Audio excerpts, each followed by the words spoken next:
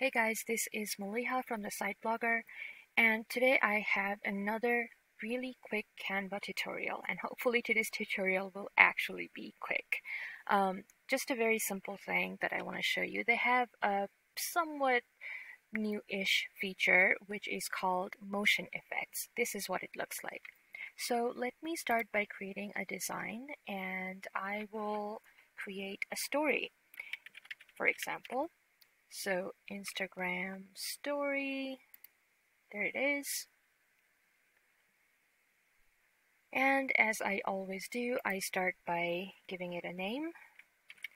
Insta story tutorial. And then here's what we're going to do just to make this quick, because this is today's goal. I'm just going to go ahead and pick a design from the template instead of creating one from scratch. So this is a template that caught my attention. So I'm just going to use that.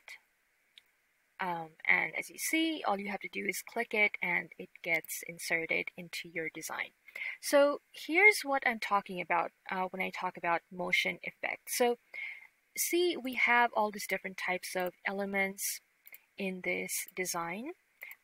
We have a button, some texts, and these texts are actually pretty awesome. And we have some shapes too. So what I want to do is I want to add some motion effects on these shapes particularly. So I will just click all of them, and to select multiple elements on Canva, you can click the Shift key on your keyboard and then just click the elements that you want to select while holding the Shift key. Important. That's how you end up selecting multiple elements.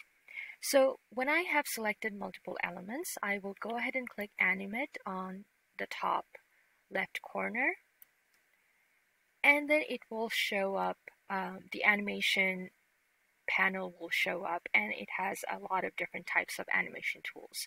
If you scroll down, all the way down, you will find the Add Motion Effects options. And as you can see right now, I have 4 different options available: rotate, flicker, pulse, and wiggle. And while the elements are selected, this is really cool. If you hover over one of the effects, you can kind of see what's going to happen when you click them or when you apply them. And this is the flicker. It's just flicks. There's a pulse, and there's a wiggle. So I personally, for this particular design, I'm liking the wiggle or the pulse. Maybe the pulse. So I will go ahead and click pulse. And then you can also select the intensity. Make it smaller or slower, and then just really, increase it, and then it just really pops. So I kind of like the poppy ones because the design is kind of, crazy type, poppy type. So I like that. And when you're done, you're good to go. And you can click the play button on top right corner here just to see what it's going to look like. And that's it. That's what motion effect does.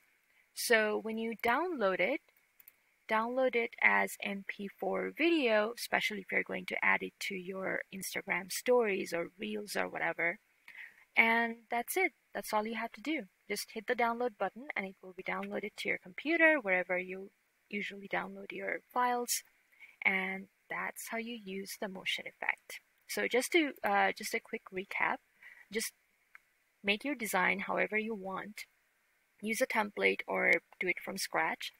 And then click the elements that you want to, animate or add the motion effects to. So for example, I just added some motion effects to these elements. Now let's say that I want to do it in the text. Just select them, and if you want to select multiple elements, just click the Shift button on your keyboard, and then holding the Shift button, use your mouse to select the elements that you want, and then go ahead and click animate. So here's the thing, for elements, your animation, the animate buttons are gonna be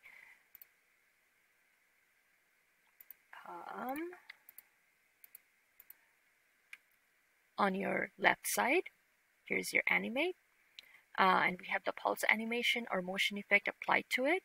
But when you're adding to texts, the animation button is going to be in a different place. You kind of have to look for it, because depending on what type of element you're working with, the animate button may be in a slightly different place.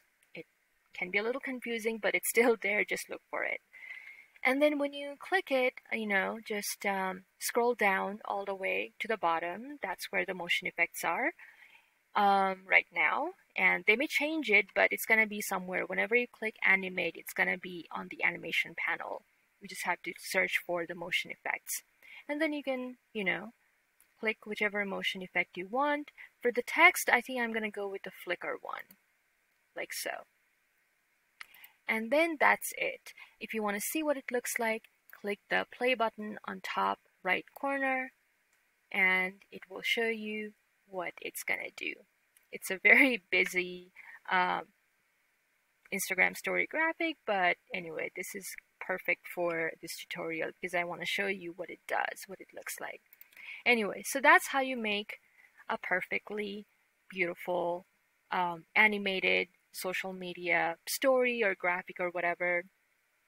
And using the motion effect, you can quickly jazz up your design from boring to, really poppy and whatnot. And that's it. Hopefully it was still a quick video, quicker than usual. And I will see you in a next video sometime next week. Bye.